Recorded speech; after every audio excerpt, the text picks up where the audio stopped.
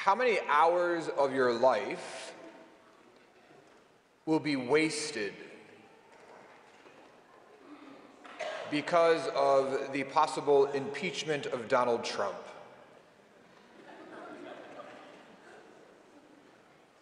How many hours of your life have already been wasted?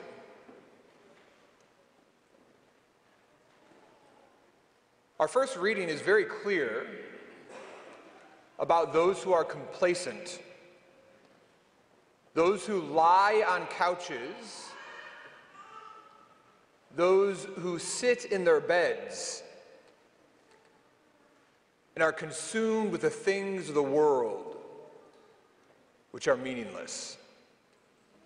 How many Americans will spend countless hours sitting on their couches, wasting their time over something which they have no control over and which will ultimately make no dramatic impact in their life? Woe to the complacent. 24-hour news, I truly believe, is an instrument and tool of the devil to numb us, consume us, and to keep us from what we truly are supposed to be doing. How many husbands and how many wives will watch hours of Trump media and never talk to each other? Not play with their children, not go for a walk? How many families will be consumed with 24-hour news coverage and yet not go and visit their neighbor, not go to Mass this morning, not pray a daily rosary, not spend an hour in front of our Lord in the Blessed Sacrament, but they'll spend an hour in front of the tabernacle of Satan? Woe to the complacent. I made a vow that I will watch none of it. Now, I don't have a television, so that makes it a little easier. But is talk radio any different when we're in our cars? Is it not better for me to pray a rosary, or to listen to Catholic radio, or to listen to Christian music, or to just sit in silence, than to be consumed with the things of this world? Woe to the complacent. Our gospel passage gives this beautiful illustration, the story of Lazarus and the rich man. Now, just for clarification, Lazarus in this passage is not the same Lazarus who rises from the dead, the relative of Martha and Mary. It's just a common name. But it's very interesting if we look deeply into this passage. First of all, notice that the rich man does not get a name. Because although he thought great of himself here on earth, after his death, no one cared, because he loved no one. There was no one to remember his kindness, his compassion, nor his love. His life was all about himself, and about him getting what he wanted, when he wanted it, and how he wanted it. So much so that he became so complacent that he couldn't even see a poor man who had the name of Lazarus, who laid at his front porch. How do we know that he was a demanding man and a commanding man, a narcissistic man, a manipulative man, a needy man? Because even when he is in hell, he is still trying to control and demand and ask for what he wants.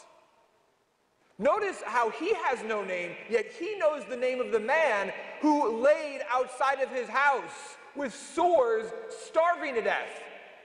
He knows the name of the guy who laid outside his house, because from hell he tries to get God to command him to serve him. Father Abraham, tell Lazarus, who did nothing ever offensive to me, and yet I never did anything for him. I never once gave him food from my table. But Father, command Lazarus to serve me in hell.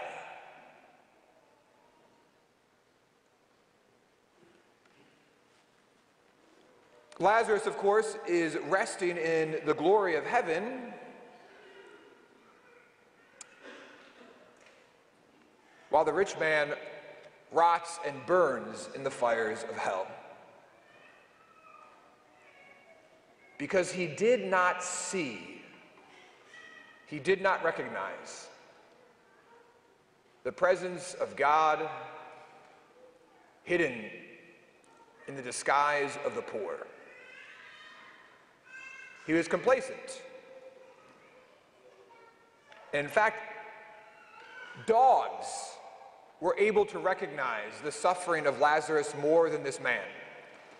We celebrate this upcoming Friday the feast of St. Francis of Assisi. Today at 1 o'clock, I will be blessing all of the pets in honor of St. Francis of Assisi. All of your pets you can bring to the St. Paul campus, we'll be blessing them there. It is one of the happiest days of my life. Because it only happens one day a year. But it's very, very interesting in this passage. The dogs recognize the suffering of Lazarus, and they come and lick his wounds. Animals are a great blessing to many a people. They're also a great shame to many of us. Go downtown Cincinnati right now, and I guarantee you that many of the poor and the homeless downtown Cincinnati will have a dog with them. Why? Because the dogs give them more respect and more love than we do. Spend a day visiting the sick, the shut-in, and their houses are filled with cats and dogs, because at least they will recognize them when we do not.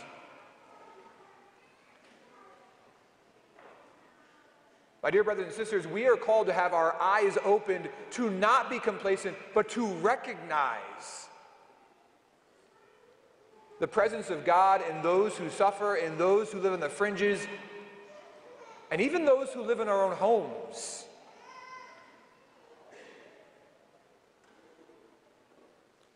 Two weeks ago, the Pregnancy Care Center of southeastern Indiana had as their keynote speaker at their annual fundraiser, Abby Johnson.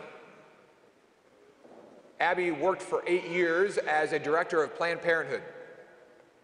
On seeing an ultrasound abortion, she converted instantaneously on the spot to the pro-life cause and has since then converted to be a very convicted Roman Catholic.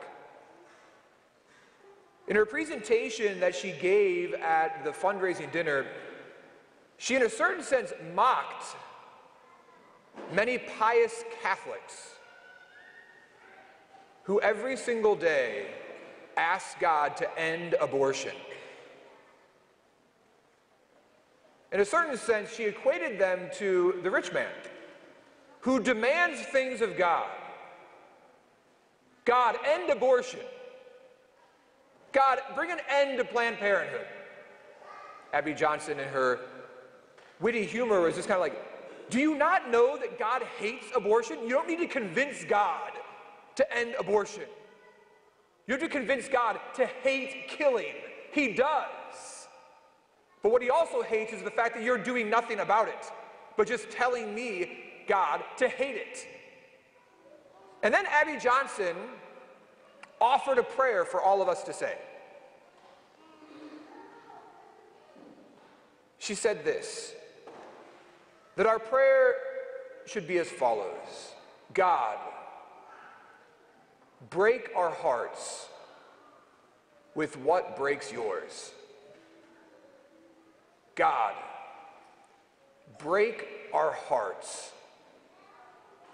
with what breaks yours. What breaks God's heart? The slaughter of 1/3 of every conceived child in the United States of America. What breaks God's heart? Abortion. What breaks God's heart? Hunger, poverty, homelessness. What breaks God's heart? The sick, the elderly, sitting in their homes by themselves with no one visiting them. What breaks God's heart? Sexual abuse, physical abuse. What breaks God's heart? Pornography. What breaks God's heart? People who in our world that are unbaptized, that do not know him, and yet Christians who do nothing about it to share the gospel message with them.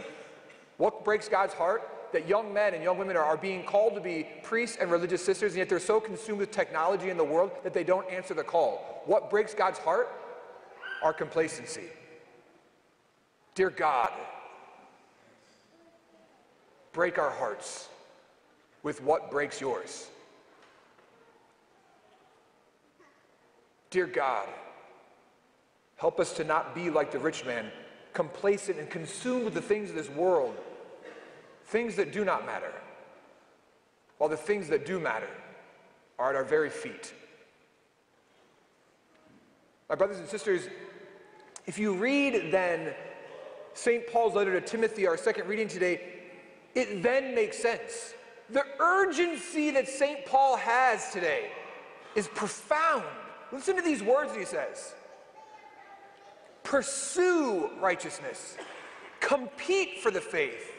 Lay hold. Take charge. Paul is sending us out on a mission. A mission to do what? To have our hearts broken with what breaks God's heart. To have our hearts broken so much that we'll actually do something with God's grace, with faith, to change the world.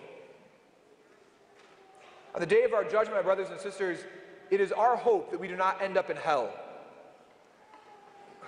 And to do so, we need the brokenness of God's heart in our heart. So I ask you to right now, just close your eyes. And I ask of you to pray with me. Please repeat after me. Dear God, break my heart with what breaks yours.